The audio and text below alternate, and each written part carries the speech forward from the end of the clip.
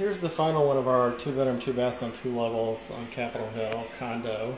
It's an older vintage, and it's a little closer into a nicer part of Capitol Hill. It's on East Capitol Street, about a block or two farther in toward the Capitol, but also shifted sort of in the direction of a nicer area. It has a stainless steel and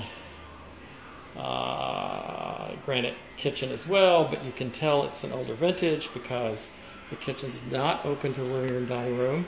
It does not have an undermounted sink, and it doesn't have an island, which are all the things that everybody began to expect in the late 90s.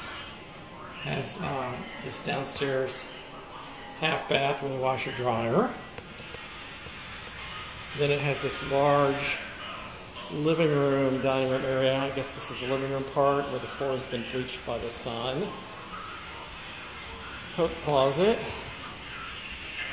There's a stairwell downstairs to East Capitol Street and my bicycle. And then once again we go up the stairs, carpeted stairs this time, to the bedrooms. So there's this bedroom that's large, but it's been treated as an office. It has a lot of built-ins. It also has this odd walk-in closet. Odd in that you have to go through this little narrow doorway and then turn, and then you're in this large closet. And then there's like a little pantry linen closet. And then there's a kind of builder's grade plain bathroom with plain fixtures. Not as fancy in terms of fixtures as that other unit.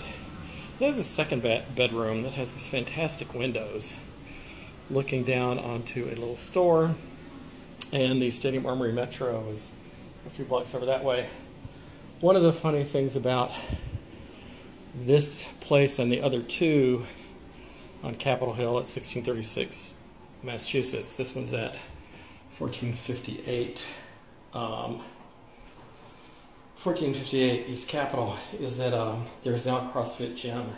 It's exactly in between the two.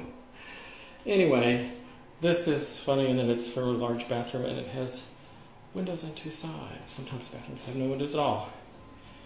And we have the dangerous mirrored closet deal, which I'm trying to avoid because I'm not very dressed up today. And then there's yet another window in the bedroom. So, you know, it's decent space. I think this is in the middle fours, but I will add it to the text.